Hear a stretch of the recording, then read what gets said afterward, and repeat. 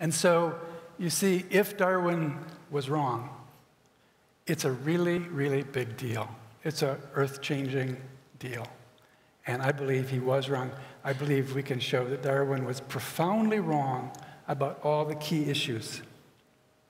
And that includes both the scientific issues and the spiritual issues.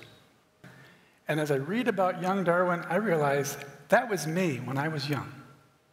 So much of my life I was an atheist. Much of my life I was a really, totally on-board Darwinian evolutionist.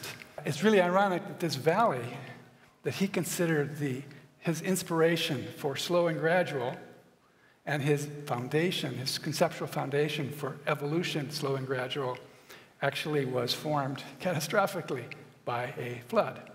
Stephen Jay Gould said, the tree of life is not a tree but a bush, a dense bush, and we have no idea what the internal branching structure is.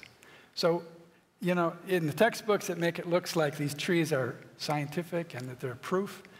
In reality, similarities and differences in the present don't tell us the past.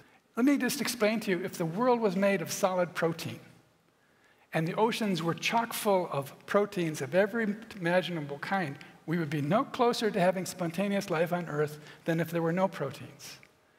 Proteins are not the basis of life. Life requires an unbelievably complex arrangement of very specific organic molecules and programmed information that makes life life. What's really happening in nature is there is differential reproduction. What do I mean by that? I mean, some things reproduce more than others, which isn't very remarkable. But if you have something really defective, it's not going to reproduce well, and if you have really something super, it will produce more than normal. And that explains some things, but not very much.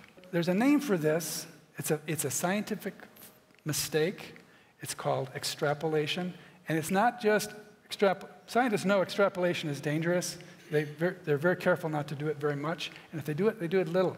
This is what's called unbounded extrapolation. Scientists know that's always, always bad science.